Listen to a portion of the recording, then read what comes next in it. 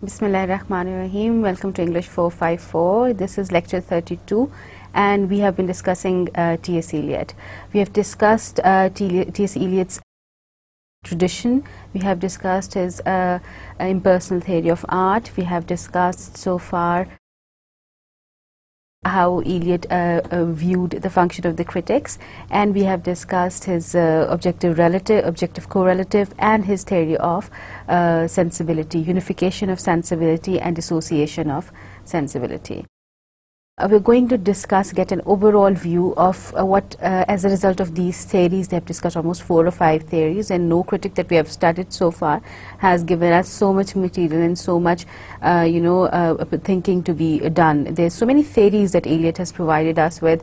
उसने हमें देखे ना इतनी सारी theories दे दी, tradition के बारे में दे दी कि why should we stick to tradition. He has also told us about the impersonal theory of art. उसने हमें बताया कि we have to, the poet has to keep his personality separate from the work he is trying to create. He believes that the emotion and the personality, they should be separate from the process of creation. He believes that a poet, for an artist and for a poet to grow creatively, it is necessary that he keeps these two things separate, that he continues to sacrifice his self, and there is a process of continuous self-extinction that should go on for an artist to grow. His impersonal theory of art, he also believed that there has to be an objective correlative, that is, something should be present, some object, some situation, some sequence of events, it should be present within the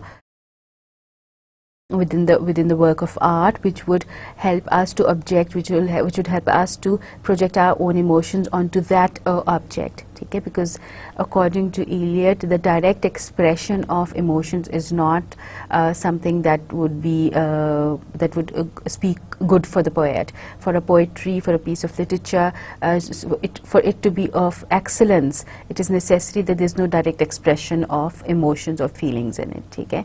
And we also discussed his theory of unification of sensibility and dissociation of sensibility. He was against this romantic cut of mind. We have discussed it many times in almost every lecture, that he didn't believe that romantics hain, they believed in subjectivity. Objectivity was his Eliot's core point. He believed that a poet has to be objective. He believed that there has to be this sensibility present. There has to be this fusion of thoughts and feelings and emotions and logic, and there has to be, thoughts have to be a part of feeling and feelings have to be a part of thought. These things, they have to have an amalgamation. These things, they have to be together. You cannot separate things, emotions from feelings and feelings from emotions and thoughts from emotions and thoughts from feelings from thoughts.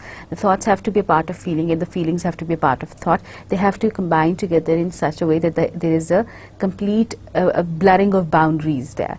You cannot distinguish between them. तो कहते हैं जब तक तो unification of sensibility English poetry में रही है, तब तक तो poetry जो थी वो successful थी, अच्छी थी. पर जैसे ही unification of sensibility ख़त्म हुई और dissociation of sensibility आ गई है, तो तब से ही poetry जो है वो mediocre होती गई थी.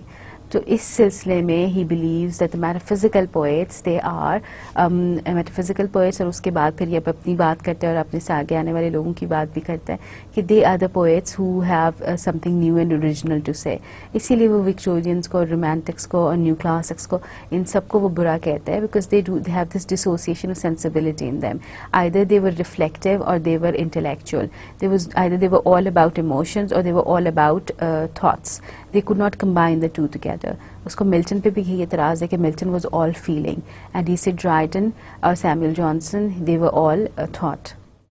So Dryden basically वो तो मिल्टन ड्राइडन का comparison ही करता है, ठीक है. और उसके बाद वो कहता है कि because of this reason, because there was no this amalgamation of these two things present in poetry, तो उसकी वजह से poetry का downfall आता है, ठीक है. क्योंकि हमें पता है कि poetry सबसे पहले poetry बहुत ज़्यादा important थी.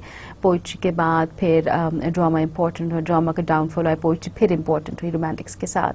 लेकिन उसके बाद फिर उसका डाउनफॉल आया. विक्टोरियन एरा में तो नॉवल ज़्यादा इम्पोर्टेंट हो गया था, और उसके बाद फिर ये इलियट के ज़माने से he started this sort of a renaissance of poetry. फिर मॉडर्निज्म में चला जाएगा and it goes on and on. So finally, in order to discuss what he thinks, what different people think, or what I think, or what you should know, that is Eliot's contribution towards literary criticism. अच्छा जी, Eliot's criticism seems to be assured of an even more permanent and significant place in the history of English literature than his poetry. उसकी poetry को बहुत ज़्यादा credible माना जाता है, वो excellence के लेवल पे पूरी उतरती है, but even then people believe that Eliot has to be acknowledged for the criticism that he has written. ठीक है, हमने ये डिस्कस किया हुआ पहले भी कि Eliot का ख्याल था कि criticism, what was criticism according to T.S. Eliot? T.S. Eliot believed that criticism was not, just analyzing and commentating and exposing different parts of a piece of literature. He believed that the whole purpose of literature was to make people aware. He believes that there has to be an outside authority present, both in the process of creativity and in the process of criticism as well. And poets and the critics, they have to listen to that outside authority. Okay? He believed that the function of the critic was to discuss, to reveal whatever there was to be revealed in the piece of literature, and to improve the taste of the artist, of the reader, sorry. So जब readers का taste improve हो जाएगा और उनके सामने आप सारे facts जो हैं, सारी statements जो हैं वो ले कर देंगे, they'll make their own decisions.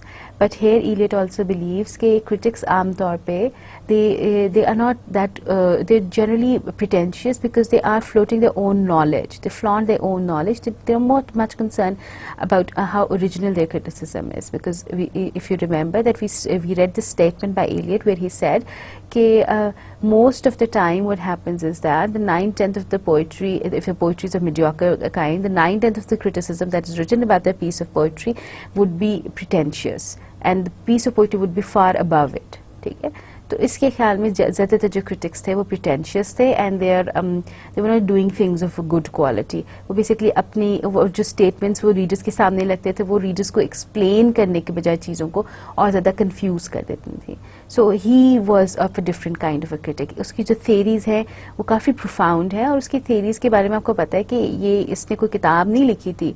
वो generally अगर कोई criticism करता था, कोई essay लिखता था, किसी एक चीज़ को impound करता था, तो उसके अंदर से ये theory निकलती थी. जैसे उसकी theory of objective co-relativity हमने पढ़ी थी, तो उसमें it was not that he was writing this essay to prove this theory or something like that. It was just an essay that he was writing on Hamlet and his problem. That what was the problem of Hamlet? Why did he procrastinate it? What was the problem with him that he had to prolong the decision that he had to make? तो उसमें फिर हमें ये उसने theory objective correlative की दी थी कि there is this problem in Hamlet, that Hamlet has an emotion of disgust in him, and the emotion is so overwhelming that the object on which the emotion is supposedly directed, the object or the character on which the emotion is supposedly directed, it's very insignificant. It's very trivial. So the emotion overwhelms the character on which the emotion is directed. Because it overwhelms that character, that is why आपको उसकी जो होनी चाहिए थी, catharsis होना चाहिए था Hamlet का, वो नहीं हो सकता. और जब वो कैथारसिस नहीं हो पाता तो उसकी जो फीलिंग्स हैं वो दे टर्न इनसाइड him. ठीक है, वो होते हैं ना कि उसी पे हमला कर देती हैं, and that causes his problem. So for him, just the point I'm trying to make here is that he has given you an idea कि ये हैमलेट की प्रॉब्लम थी और इससे फिर ये theory निकलती है. It was not as if he was advocating this theory, but this was the theory that he had for this particular play of Shakespeare. So when he had this play, तो उसके बाद फिर ये automatically ये theory इतनी ज़्यादा successful हुई because it made sense. So इसकी जितनी भी theories थी, चाहे वो tradition के बारे में थी, चाहे वो impersonal art के बारे में थी, चाहे वो objective correlative के बारे में थी, चाहे sensibility unification और dissociation of sensibility के बारे में थी, जितनी भी थी वो इसी तरह famous हुई हैं. ठीक है, हमने उसके essays ज़रूर पढ़े हैं, but there was not a single book discoursing about how criticism should be done or how literature should be viewed or something. But even then, though he has not claimed to do that, but his way of looking at literature, his way of appreciating literature is now considered, the most influential even now today. कि tradition पे belief लोगों का दोबारा से इसकी वजह से आए, वरना आमतौर पे तो ये होता है कि ट्रेडिशन को जो लोग फॉलो कर रहे होते हैं उनकी ओरिजिनलिटी को क्वेश्चन किया जाता है, उनकी क्रिएटिविटी को क्वेश्चन किया जाता है. बट जो इलियट की थ्योरी है उसके हिसाब से तो फिर आप जो tradition, the one who is sticking to tradition is the one who is the most sensible and the most profound poet. So we have to admit to his significant place in the history of English literature, and his poetry is not on the same rank, though it's good as well. The wasteland is considered to be one of the most accurate depiction of a human race, and it's very good, but still it's not of the same stature. So he played a significant part in the reassessment of the past writers to suit the modern sensibility. देखिए जी, इसने ये बात बिल्कुल शुरू में अपने ऐसे में बताई थी हमें कि there has to be this reassessment of the past literature. Every 100 years or so, a critic would come and he would reassess the past literature. What would be the need to reassess the past literature? The need to reassess the past literature is to reform the ideas that already exist. Because 100 साल गुजर गए, 200 साल गुजर गए, 150 साल गुजर गए, नई जनरेशन आ गई है, उसके डिफरेंट हालात हैं, उसके डिफरेंट माइंडसेट है, वो और तरह से सोचती है. सो जब वो और तरह से सोचती है तो उसके लिए लिटरेचर की एप्रिसिएशन भी डिफरेंट होगी, वो लिटरेचर की डिफरेंट तरह से एप्रिसिएशन करेगी. ठीक है, उसकी सोशल कंडीशंस उस जमाने से बहुत डिफरेंट है, सो उसकी एप्रिसिएशन जो है वो डिफरेंट होगी. So the critic has to make room for that. So he has done this very thing. He has changed our idea about how the past literature was written. Metaphysical poets को पहले सारे लोग कहते थे दे वर pretentious and artificial and everything. Elliot ने कहा कि no, they were the most profound poets, they were the most sensible poets because they had this unification of sensibility in them. They expressed ideas in the most novel veg, और वो इस तरह का metaphor ढूंढते थे जिसमें सारी senses इकट्ठी हो जाती थी. इस तरह का मेटाफर ढूंढते थे जो इस तरीके से अपनी बात कहते थे, इन वर्ड्स में अपनी बात कहते थे, ऐसी फ्रेजेस यूज करते थे जो कि सारी फैकल्टीज को एड्रेस करता था. Whole process of creativity, the whole process of creativity involves the entire soul of man along with all the faculties. तो इसलिए वो मेटाफिजिकल्स के बारे में उसने हमारा व्यू चेंज किया. तो उसने रीअसेसमेंट का प्रोसेस ऑफ कोर्स उसने ज़रूर किया. उसने सारे पास्ट लिटरेचर को रीअसेस किया for the modern reader so that we can look at the past literature from a different angle. Not because people before us have told us to look at certain poets in this way. We have to make our own assessment according to the mindset that we have at the present time.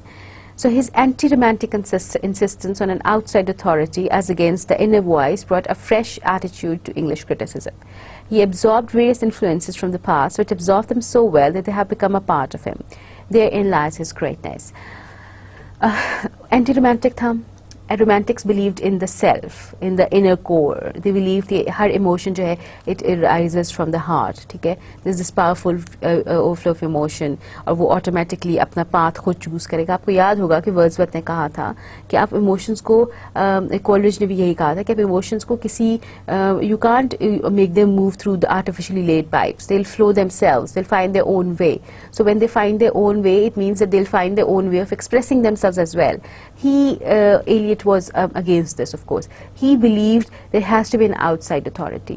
जो artificially laid pipes जिनको Wordsworth कहता था कि जो metre है या rhyme है या डिक्शन जो भी कहते हैं उसको आप, वो artificially laid pipes. There were artificial techniques used to control the emotions.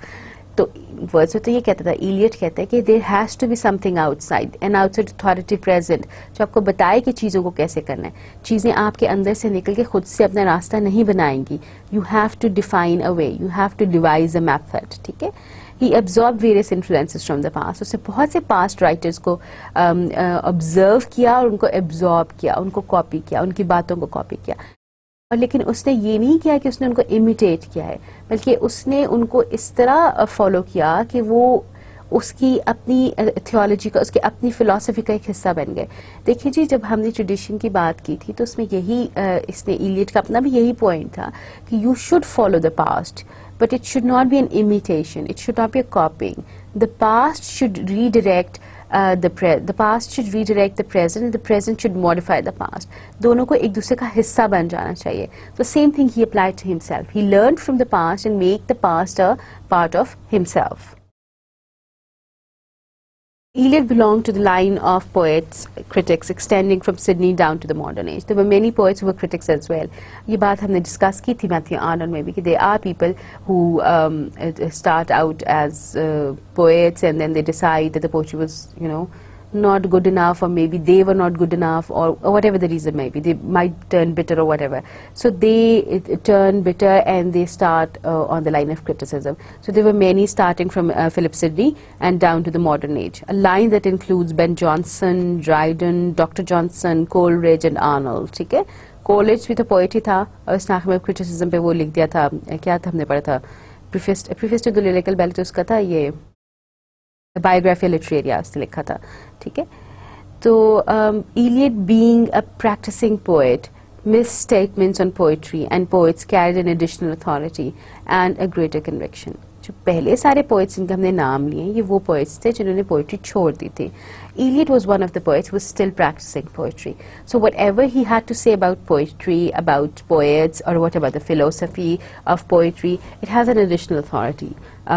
Because someone who's into the in the profession, he would be considered a little more sound. उसकी जो मशवरा होगा उसको weight दिया जाएगा, ठीक है, उसकी बात की weightage होएगी. He called his criticism byproduct of my poetical workshop. His criticism was a result of whatever he was doing as a poet. Whatever he was practicing as a poet was a result of whatever he wrote as a critic. So these two things, the poetry and the criticism, they were interlinked. When he wrote as a poet, he discovered a few things. He made a philosophy about how poetry was written, and then he would write an essay on criticism. And while he was writing an essay on criticism, he discovers something new. He founds a philosophy, and then he decides that this is the way the poetry should be written, and he would write a poem. So the two things were interlinked with each other. Okay, after Arnold, Eliot argued that criticism was a complementary activity to that of creativity. That is, that if you're involved in the process of creativity, criticism would come. That's like if you're getting something complimentary. You're going to buy a dress and you get lipstick for complimentary. Okay, that's a complimentary thing. That's something that you have not bargained for, something that you have not paid for, and you get that. So he says whenever you're involved in the process of creativity, be it anything, whether it's the part of painting something, whether it's something, writing something, it's writing poetry, novel, drama, whatever, because you're involved in the process, you are the best judge of it as well. Whether your judgment would be true or not, that's a different question altogether. But because you're involved in the process of creativity, you know the intricacies of it. A doctor would be a good critic of a doctor, no? So the poet would be a good critic of a poet. That is why if you're involved in that process of creativity, you'd be a good critic for that person. आप खाना खाते हैं तो जिसको खाना बनाना आता होगा वो उस खाने की गलती निकाल सकेगा. अगर गलती भी नहीं निकालेगा तो उसके अंदर जो चीज़ हुई, जो अच्छी कोई चीज़ अगर की गई है तो उसको समझ आएगी कि खाना सालन जो है वो आज अच्छी तरह भुना हुआ था, या ये जो केक बनाया गया है इसकी आइसिंग कितनी अच्छी हुई है, बैठी हुई है, बिल्कुल मेल्ट नहीं हुई हुई. तो जिसको पता होगा वही इस चीज़ को, इतनी छोटी छोटी इंट्रिकेसीज को एप्रिशिएट करेगा. जिनको नहीं पता होगा वो तो चुप करके खा जाएंगे. उनको क्या पता चलेगा कि इसमें हल्दी डली कि नहीं डली.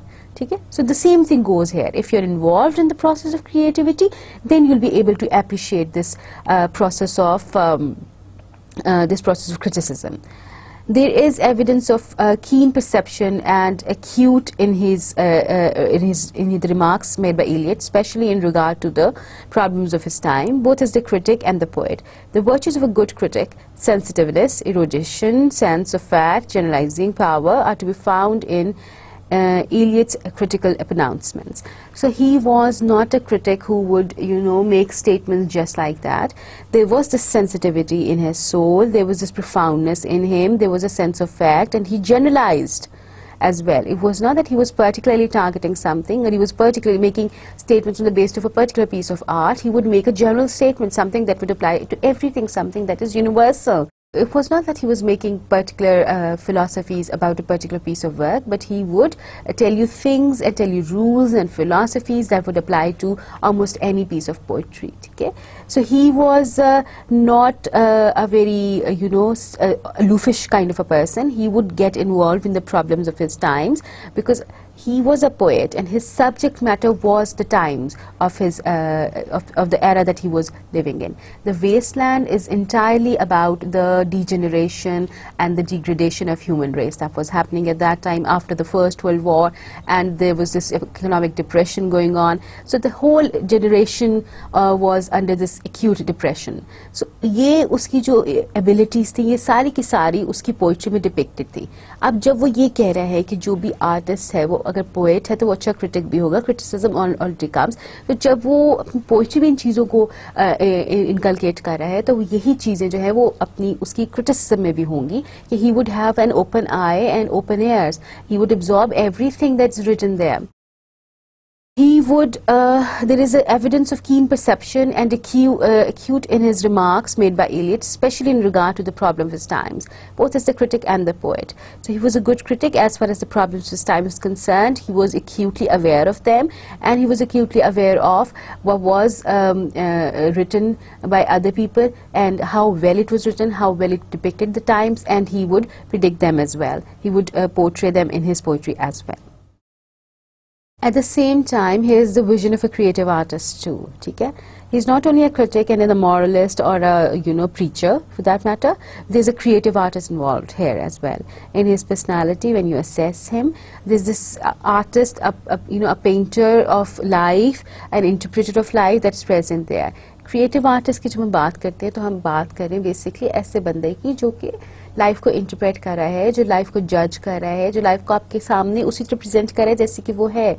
And he would have this process of originality as well, जिसमें ट्रेडिशन भी इन्वॉल्व होगी. ये नहीं कि वो सिर्फ just for the sake of being original deviate from the path और the literary heritage that he has. His early criticism is indeed defense of his own poetry. Okay? He started out, everyone starts out like that, trying to defend whatever he has written. It's like that you write a book of poems, take a collection of poems आपकी publish हुई है तो आप उसके preface में लिख देते हैं, जैसे वर्ड्सवर्थ ने किया था.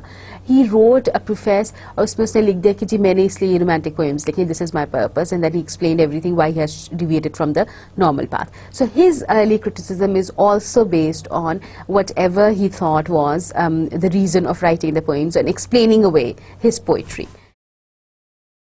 But that is so because he was writing a new kind of poetry, okay? Just like Wordsworth, because Wordsworth was writing a new kind of poetry, Eliot was writing a new kind of poetry, so he had to write something to explain away whatever he was doing. It was necessary to educate taste so that his different kind of poetry would find an audience.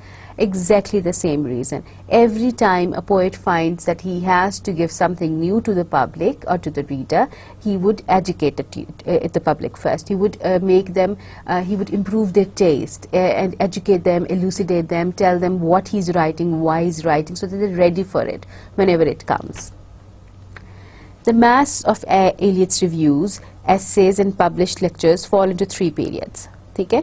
He terms the first period the pre-Christian decade, that is from 1912 to 1928, in which there's a literary preoccupation, mainly with the 16th and the 17th century dramatists, Elizabethan poets or dramatists. To this period belong the Sacred Words, homage to John Dryden, 3 essays, and 4 Lancelot Andrews, 1928. ये पहला period है इसका जी, ठीक है, जिसको वो pre Christian decade कहते हैं, जब तक उस पे ये कि एंग्लिकन कैथलिक रिलीजन जो था सवार नहीं हुआ था. सो he had this occupation with Elizabethan dramatist and the poets, ठीक है जी, and he has written these pledge that we have already discussed. Sacred words in 1920, homage to John Dryden, 3 essays in 1924, and for Lancelot Andrews was another essay that he wrote in 1928. The second period is of social and religious criticism. ठीक है, हमने शुरू में अगर आपको याद हो तो इलियट के एसेस की को 3 periods में डिवाइड किया था. एक वो 3 kinds में डिवाइड किया था. एक वो एसेस थे जो सोशल और रिलीजियस एस्पेक्ट्स पे थे, दूसरे एसेस वो थे जो पोएट्स पे और राइटर्स पे थे, और तीसरे एसेस वो थे जो कि क्रिटिकल एसेस थे, फिलोसॉफिकल एसेस थे. ठीक है, तो सेकंड पीरियड है उसमें most of the assess they were social and religious criticism. They were following his conversion and includes दांते. ठीक है, दांते is one of the highlights of Eliot's life. He is the one to bring him to the spotlight, because Dante को इससे पहले ignore किया जा रहा था.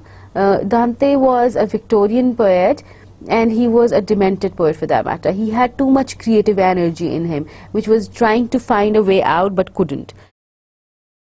He Thoughts after Lambeth 1931 and After Strange Gods 1934, ये उसकी essays हैं 3. Dante, Thoughts After Lambeth and After Strange Gods. ठीक है, 1934 तक. अब 1934 तक आप सोच लें कि फर्स्ट वर्ल्ड वॉर हो चुकी है, और फर्स्ट वर्ल्ड वॉर में करोड़ों के हिसाब से इंसान जो थे इनको मार दिया गया था इन वॉर ऑफ कोर्स. तो जब इंसान को अपनी एग्जिस्टेंस की ट्रिवियलिटी का एहसास हो गया, तो फिर आप सोचें कि जो वेस्टलैंड जैसी पोएम्स हैं वो आएंगी, और जो राइटर्स हैं उनका व्यू पॉइंट कैसे ज़िंदगी के बारे में और इंसान के बारे में चेंज होगा. The third period is what Watson terms as the post-war Olympian period. which marks a renewal of interest in critical issues. ठीक है, now this is the post war period, जिसका कहते हैं कि इसमें second world war भी हो जाती है, and this is when he is all towards literature and the critical appreciation of literature. There are, says Watson, three voices of Eliot's as the critic. ठीक है, अगर आप इलियट को डिस्कस करना चाहेंगे एज अ क्रिटिक तो उसकी तीन आवाज़ें हैं, तीन डिफरेंट एंगल्स से वो बोलेगा, तीन डिफरेंट साइड्स से आप उसकी बात सुन सकते हैं, three different personalities if you want to call it so. First, the youthful, exploratory enthusiasm of the 20s. बिल्कुल शुरू की बात है, ठीक है. He was happy, he was enthusiastic, he was exploratory, explore कर रहा था चीज़ों को, he was youthful, and youth has its own charm and energy, where an almost ideal balance between poetic and critical activity is realized. ठीक है, it was the beginning of his literary career when he was writing poetry and he was writing criticism as well. He was writing criticism to balancing to explain away his poetry.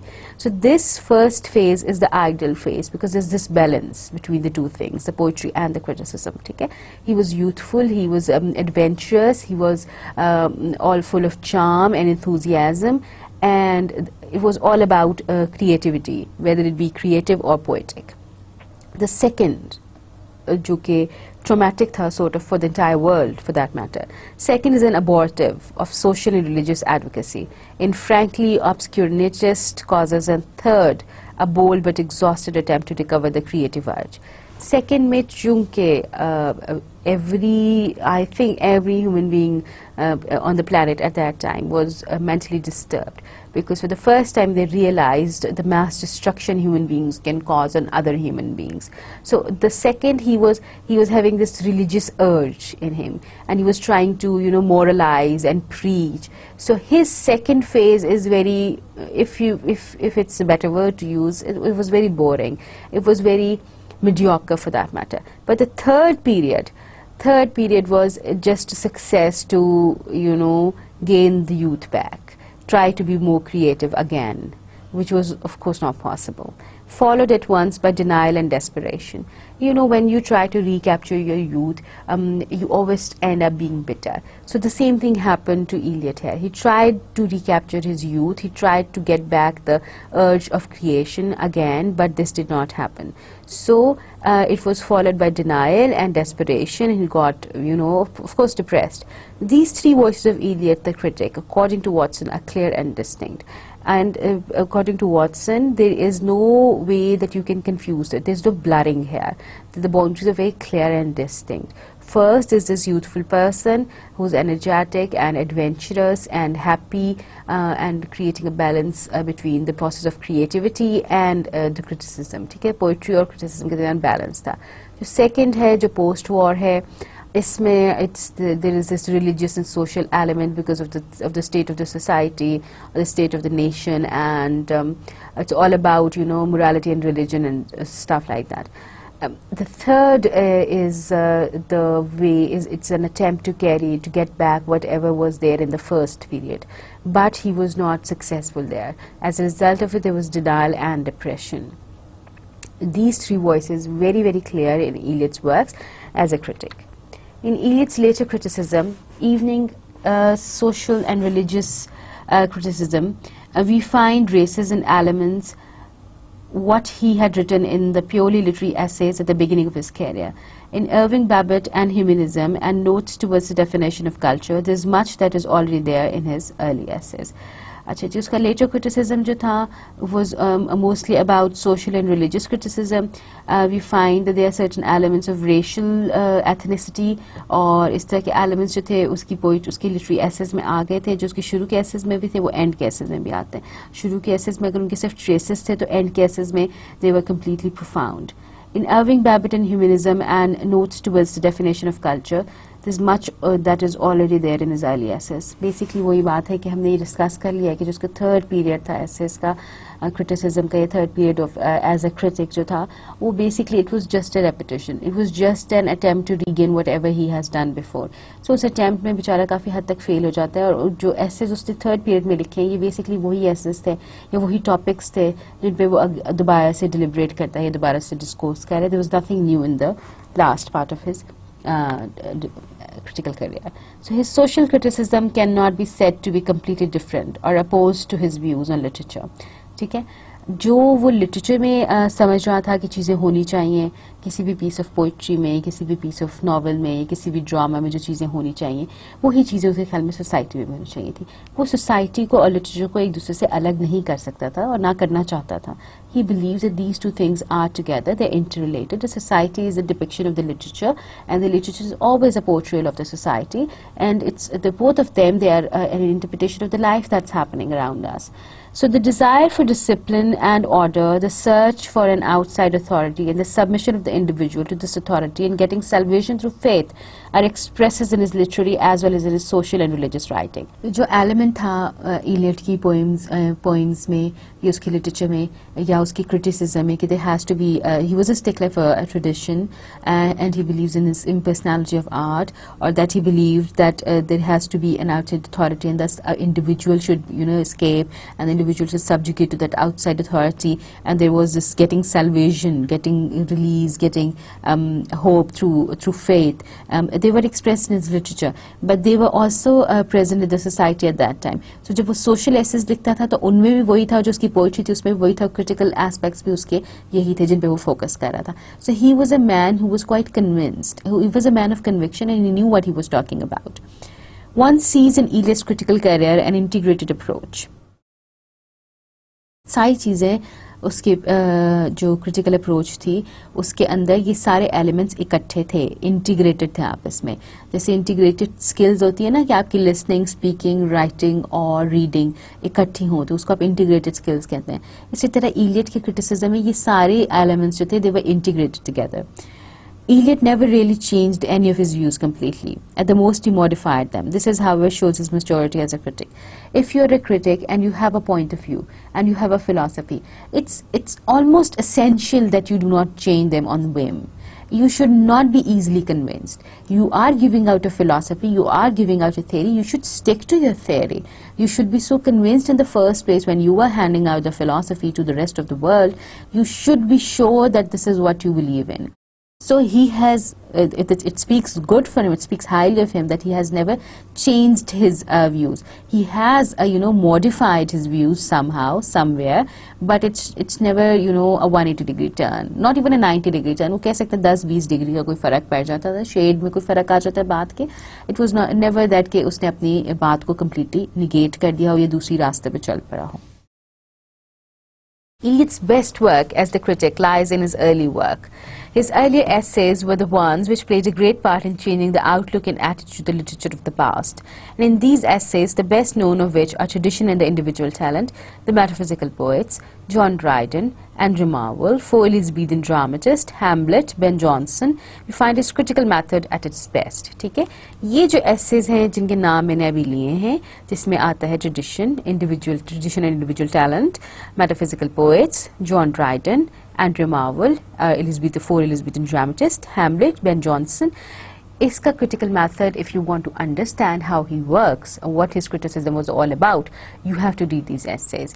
It was the best work that is written, और ये इसकी शुरू के portion में से आता है, ठीक है? And this played a great part in changing the outlook, literary outlook, the way we assess literature of the past. So this was his job, to make us look at the literature of the past in a different way, and he was quite successful in doing it. So Eliot illustrates his theory of how a critic should practice. It involves elucidation. हमने discuss किया था ये function of critics में कि he believes that a critic has a particular function and he should be aware. अब वो critic की personality में focus नहीं कर रहा जैसे Coleridge ने किया था कि critic की personality में ये होना चाहिए, जैसे Wordsworth ने कहा था, या जैसे Aristotle कहता है कि poet की personality में ये qualities होनी चाहिए. नहीं, उसे कहता है कि उसका function क्या है. तो उसके function में उसने कहा है कि it involves elucidation. He should, point out, bring to prominence, bring to front things that are important, things that people should notice. He should have this tool of comparison and contrast. He should be able to compare two pieces of work. He should be able to point out the contrast between two pieces of work, how they two differ and what are the similarities and dissimilarities in two pieces of work, or how is it different from life, how is it different from the society in which it's portrayed. This is inability to make generalization on the basis of on the basic problems of poetic creativity. he should be able to, he should not make generalization on the basic problems of poetic creativity कि poetry लिखी जाए तो वो ऐसी ही लिखी जाए. He should have this idea in him कि poetry लिखने का कोई एक तरीका नहीं होता, poetry लिखने के बहुत से तरीके हो सकते हैं. ठीक है. And the centrally important features of an author, how an author, what should be the qualities present in an author, how he should, you know, the वो जो चीज़ हमने पढ़ी थी ना कि he should separate his person from the suffering and suffering from the art, these kinds of things. So aim of his criticism was to stimulate the reader into thought, making his own conclusions. So Eliot was not there to tell the reader what to think. He was there to lay out the facts, to tell the readers this is what there is in the book, this is what there is in the poem, in the novel or in the drama, and this is, I'm going to tell you what's good and what's not good. Now you have to make your own decision. You have to reach to your own conclusion. So Eliot put forward his critical opinions in a language clear, concise, and as far as possible cynically accurate. Eliot's critical methods was necessarily accurate. ठीक है. अच्छा, उसकी language जो उसकी poetry में भी language थी वो भी clear थी, concise थी, precise थी और accurate थी. उसकी जो critical method था वो भी accurate था. ठीक है. Accurate का मतलब ये होता है कि वो subjective नहीं था, objective था. It means that there was no room left for people to make their own interpretations. Whatever he wanted to say, he said it outright in black and white. So this is an aspect of his classicism, and we have discussed कि classical poetry, classical criticism क्या होता था.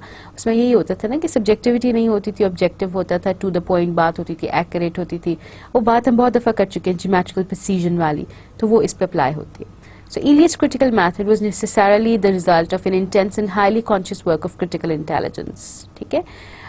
He had this ability to analyze things. He had this ability to look for the merits and demerits of things. He had the ability to point out, to elucidate wherever there was in a piece of art. So as a result of that critical mind, that is why his criticism was so accurate. F.R. Leahy points out Eliot's best, his important criticism, has an immediate relation to his technical problems as the poet, who, at that moment in his history, was faced with altering expression. His criticism is remarkable for its directness and its concentrated purity of interest. ठीक है. उसका जो issue था ये था कि जो उसकी पोइट्री थी वो उसके टाइम से डिफरेंट थी. ठीक है. लेकिन जो उसका क्रिटिसिज्म था, it didn't face that problem. It was his criticism was remarkable because it was direct and it was concentrated. Concentrated because he was interested in his work. Because you were interested in his work, so he was never flaky. He was never sketchy.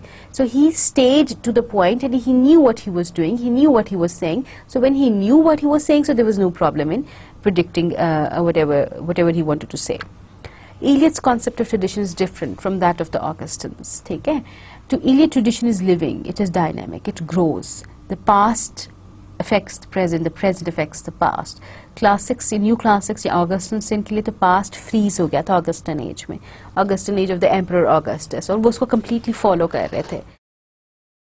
To Eliot, tradition is living, it's dynamic. The past is not dead and distinctly not removed from the present. They are part of each other, the past and the present. The past is a continuum of the present, and the present, it's directly related to the past. So for him, it was not dead and gone. It was there very much pulsating and living and affecting the present as well as the future. The past is always present. It lives on, evolves to the present. That is what a sense of tradition means to Eliot. It implies a consciousness of the presenters of the past and of the timelessness of tradition. The concept of tradition is basic to Eliot's critical opinions. It forms the basic of the impersonal theory of poetry, as it does his idea of what the critic should do. ठीक है जी. इसकी जो theory आपने tradition की थी ना, अगर आपको वो समझ आ गई है तो इसका मतलब है कि आपको Eliot की समझ आ गई है. Eliot की theory of tradition was the base, the core of his critical theory. This is what he believed as an artist, as a critical artist, as a critic. He believed that you have to believe in tradition. You have to stick to tradition. It does not mean that the tradition is the imitation of the past. It is something that is ever growing, that is a past of the present. The present is present in the past, and the past is present in the past, and the present as well.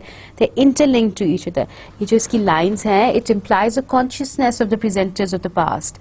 कि the past के जो presenters हैं, जो past में जो लोगों ने लिखा है और जो आप उसको present करें, they should be conscious of the fact कि past is not dead, it's not long gone.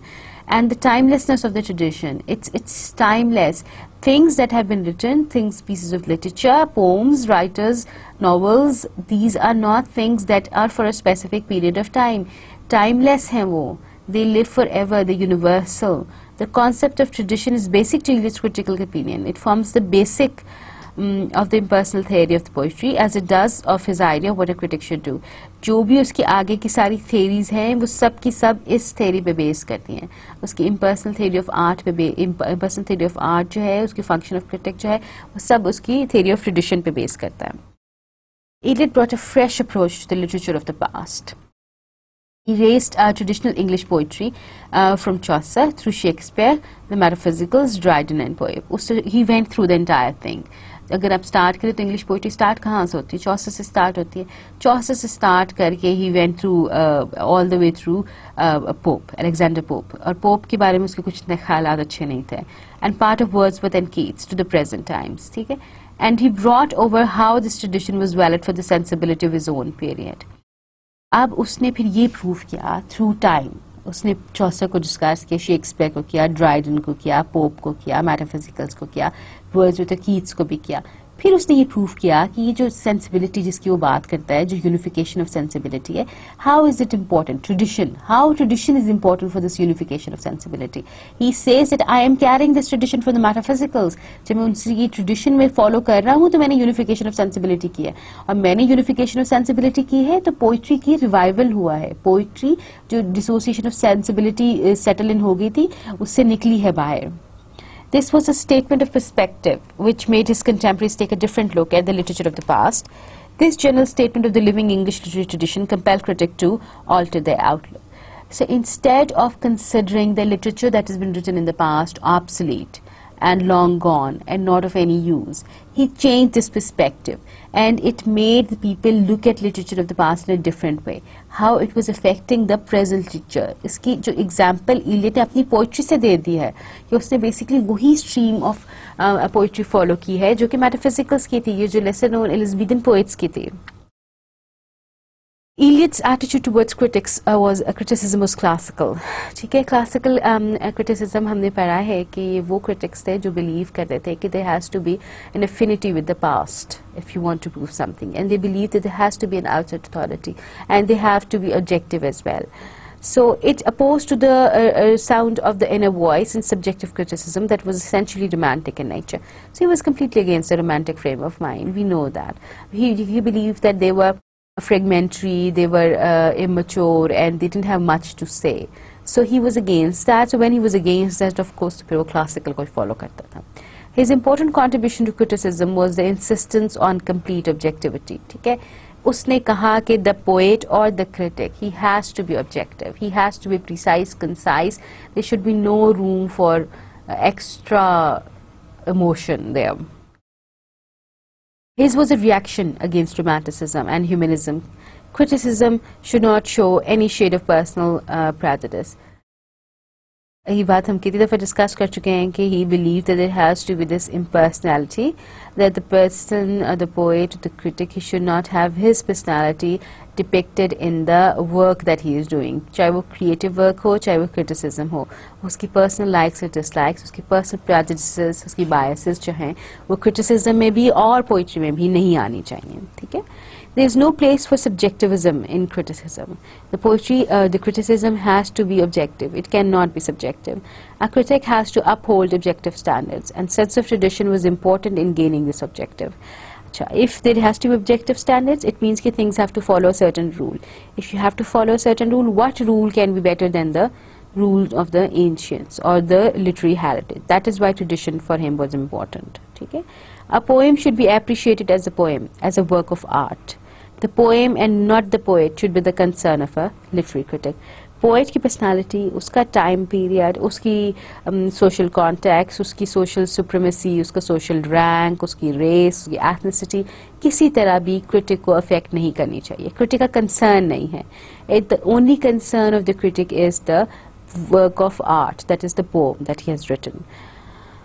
A respect for order, discipline, and a sense of tradition were necessary for a critic. A critic has to be an organized person. It's not that you one day you set up and you say that I'm going to, indulge myself and write a critical appreciation of something. So you have to be an ordered person, you have to be a disciplined person, you have to have this sense of tradition in you as well. Sense of tradition ke liye, but of course you have to be exposed to whatever has been written before by the ancients. Eliot's classicism is manifest in his theory of poetry. Okay? This again was a clear reaction against the romantic and the humanistic schools of thought. He insisted the poet should subject his personal self to the discipline of absorbing literary tradition. Tradition and the individual talent should be read along with the function of critics. जब आप Elliot को पढ़ेंगे, जैसे हमने पढ़ लिया है, जब आप ट्रेडिशन और इंडिविजुअल टैलेंट की बात करें तो आपको उसके साथ फंक्शनल ऑफ क्रिटिक भी पढ़ना चाहिए, क्योंकि जब ये दोनों ऐसे आप पढ़ेंगे तो तभी आपको समझ आएगी कि इलियट असल में चाह क्या रहा था आपसे.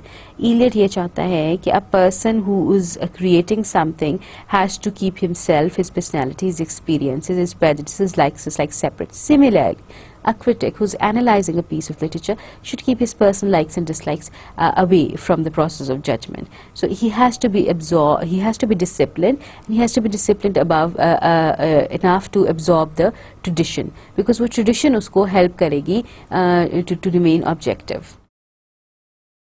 His theory of criticism is related to his theory of poetry. Impersonality is a basic essential in both. ठीक है, ट्रेडिशन में भी impersonality चाहिए.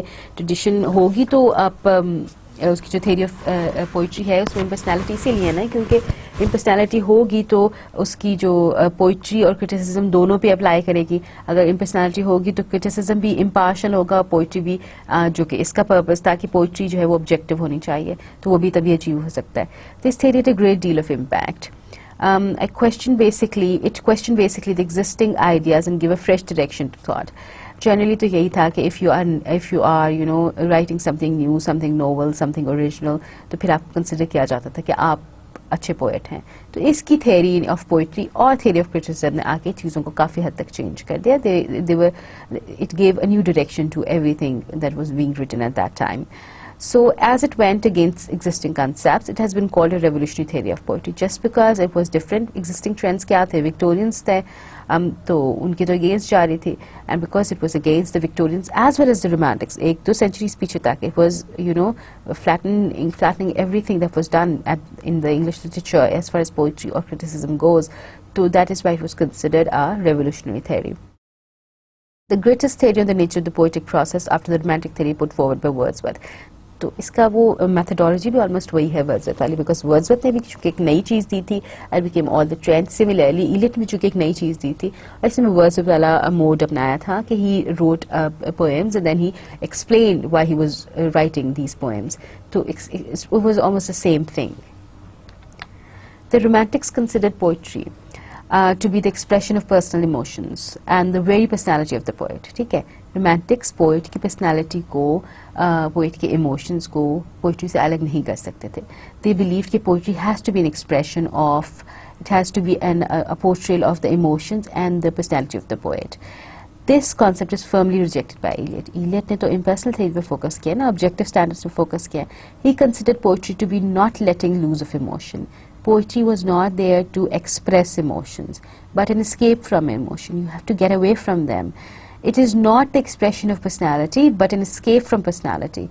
It is not, as Wordsworth stated, a spontaneous overflow of powerful feelings or emotions reconnected in tranquility. They are two extremes, Eliot and Wordsworth. Eliot ने कहा कि there has to be no emotion, no personality, no tranquility. And Wordsworth say there has to be emotion, there has to be recollection, there has to be tranquility. So these two people, they're quite opposite to each other.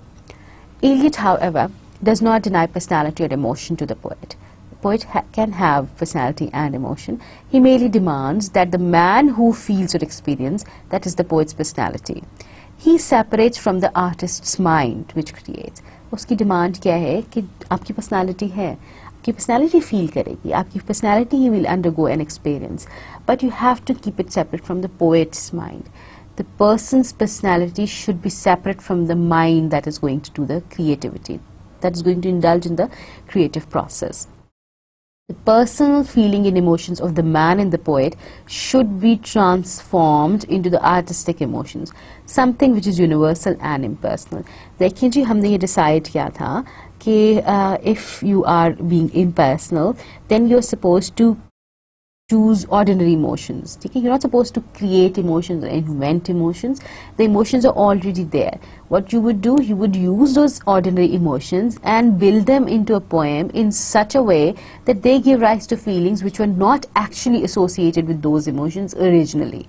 And these feelings would be present in most of the normally constituted people. It means कि वो उनकी appeal जो है वो universal होगी, general होगी. As the man and the poet, they are two different things. They have to be separate according to Eliot. Wordsworth's theory different thing. So as such, criticism should be focused on the poetry and not on the poet. ठीक है? Eliot thus changes the direction of critical theories. पहले होता था कि आपने poet को focus करना, उसके जो contribution towards literature है, development of a particular genre है, उस पे आप focus करते थे. Eliot ने इसको change, इसकी direction ही change की. उसने कहा आपने सिर्फ poetry पे focus करना है. His theory eschews biographical, psychological or sociological factors which are irrelevant to the criticism of poetry. उसने सारे ये elements, biological, sociological, psychological and historical or whatever the reason, किसी तरह भी उस पोइट से कनेक्टेड थे, उसने इन सारे फैक्टर्स को irrelevant करार देते और उसने इन सारे फैक्टर्स को ख़त्म कर दिया. So Eliot's essay on the metaphysical poets brought about a re-evaluation of these poets. ठीक है? They were not considered, इसके काफ़ी मजाक हो रहा था, if you remember Samuel Johnson जब हमने कावले पढ़ा था, तो he said it was a race of poets जो affected थे, affectations थी जिनकी personality में. So they were not considered very good poets or poets of great caliber. इसने उनकी reassessment कराई है, इसने उनको forefront पे लेके आया है. So Donne and the other poets of the 17th century had been appreciated before. ठीक है, the people considered their conceits to be, good enough. But it was Eliot, however, who brought about a significant revival of interest in these poets in the 20th century. It is due to him that interest began to be taken in Jacobean dramatists. Jacobean dramatists जिनको completely ignore कर दिया गया था. Because you know what happened? There was this fall of drama. He was the one who was bringing to the front people who have been ignored. जो reassessment of literature की बात ही करता है बार बार, it is so much applicable to him that he has reassessed literature. उसने कहा कि ये नई theories हैं, now we are going to think like this, and if we think like this, let us assess literature that has been written before us, let us look at literature in a different way, and let us judge them differently and bring people who have been ignored before to the forefront. His approach to Dryden, Pope and the Augustines brought about a reinstatement of these poets in the living English literary tradition. In each cases, he sheds fresh light on the writer's work. ठीक है, उसने दोबारा से analyze किया, उसने Dryden को analyze किया, Pope को किया, Augustines को दोबारा analyze किया. वो जो इतने बड़े-बड़े क्या कहते हैं उनको सतून थे, इतने बड़े-बड़े मीनार थे, बुर्ज थे, for that matter, they were thrown down, face down. In each case, he sheds fresh light on the writer's work. There is a concise, precise, and helpful analysis of their works. Okay? It was impartial as well. It was concise, and it was precise, and it was helpful as well. If you want to make your judgment on a particular writer, read Eliot. They're suggestive, which leads the reader to make his own conclusion. He would just tell you that these are the things present in this poet's works. He's not telling you how to think. He's just telling you कि ये था इसमें, ये था इसमें, ये था, ऐसे लिखा था, ऐसी लैंग्वेज इस्तेमाल हुई थी. अब आप जज करें कि ये अच्छा था कि बुरा था. ये आपका डिसीजन है. It is thought his method that Eliot, it is through this method that Eliot reevaluates the earlier writers. All the statement may not be acceptable. The ability to provoke thought, however, cannot be denied. ठीक है? जितनी statements उसने इन writers के बारे में, उसने सब writers को इस तरह assess किया है. और इन राइटर्स के बारे में जितनी भी स्टेटमेंट्स दी हैं, वो सारी की सारी स्टेटमेंट्स जो हैं, वो आप उनको नहीं कह सकते कि वो सब स्टेटमेंट्स एक्यूरेट है और एक्सेप्टेबल है. But each and every statement does make you think. And that's the purpose. That is what he was doing it. That was his job as a critic. That's what he thinks the function of critic is, to make the writer, to make the reader think, and to make a judgment on his own. So this is about all, and we have discussed so far the entire course of literary criticism. We started with different kinds of literary criticism. We discussed the historical literary criticism, we discussed feminism, we discussed psychological literary criticism, we discussed the definitions and so on. We moved on to Plato, and we discussed how Plato started. He made his an academy, he wrote this book Republic, and in his book he created an ideal state in which there was little place for the poets because he considered them to be unnecessary.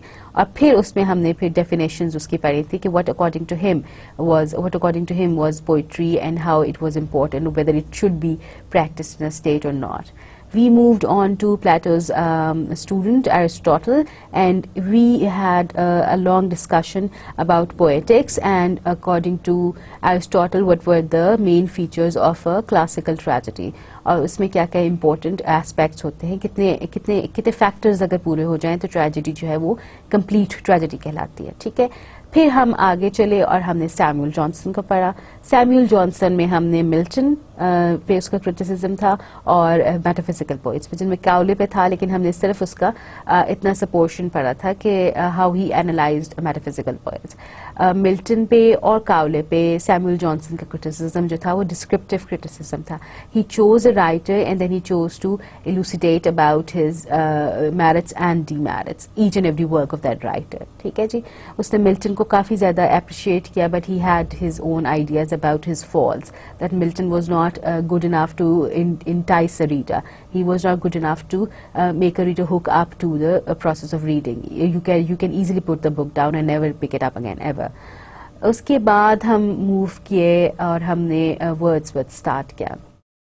अब जी जो Wordsworth था इसमें हमने उसका preface to lyrical ballot को basically focus किया था, और उसकी जो थेरीज थी about his definition of poetry, his nature of, according to him the nature of poetry, the function of poetry, the personality of a critic, what kind of a person a critic should be, and what should be the function of that critic.